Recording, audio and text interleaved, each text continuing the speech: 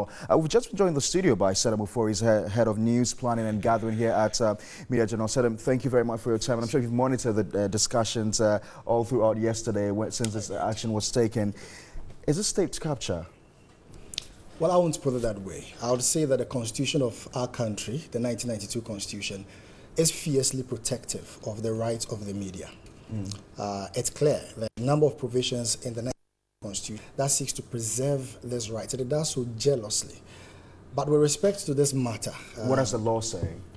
Well, the 1992 constitution, if you check Article 162, Clause 3, it is quite clear that there should be no impediment on the rights of any person to institute a media. I mean, if you would indulge me, I would want to read the specific words that the Constitution uses so that it's not sort of like my opinion that is being imposed on the public, but basically this is what the position of the law is. So Article 162 of our 1992 Constitution, under freedom and responsibilities of the media, says that there shall be no impediment to the establishment of private press or media. And in particular, there shall be no law requiring any person to obtain a license as a prerequisite, 1, to the establishment of media, or 2, to the operation of a newspaper, journal, or other media of mass communication or information. These are the clear words of the Constitution. I believe that the powers that the NCA draws, though broadly also from the Constitution, is of particular interest to Article 164, which is the limitation. I was just going to say that what the NCA board said was that they were just applying the law. So they are also standing on something quite valid. They are standing on the provisions, the powers that have been given them under Article 164, which is the limitations and rights on those freedoms. Now, this is the language that it uses here. The provision of Article 162 and 163, which are the provisions that I read to you, requiring that we do not need licenses to either establish or to operate media houses. It continues to say that those articles of this Constitution are subject to laws that are reasonably required in the interest of national security, public order, public morality, and the purpose of protecting the rights of other people. So it will stand to reason that the Constitution can't be double speak.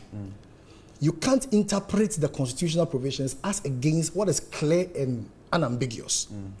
Any other provision, any sub-laws, any bylaws that are made by any other agency, even whether those are creatures of the Constitution themselves, even the courts, when they run contrary to the provisions of the 1992 Constitution or any provision of it, they avoid.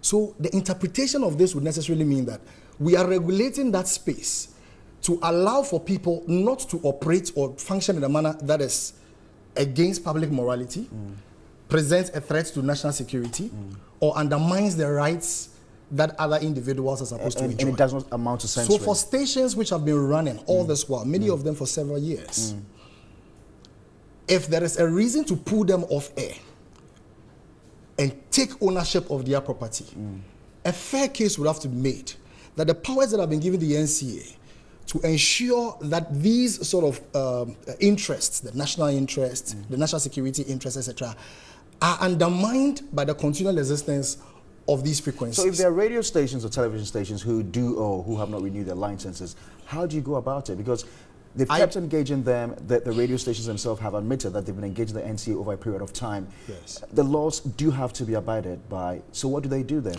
Well, the laws do have to be abided by, including this provision of the Constitution. I think this is a subject that is open to the courts to interpret. I don't know the nature of the cases that were brought before the courts, the tribunals that were set up by the NCA and by the judiciary to attend to some of these matters.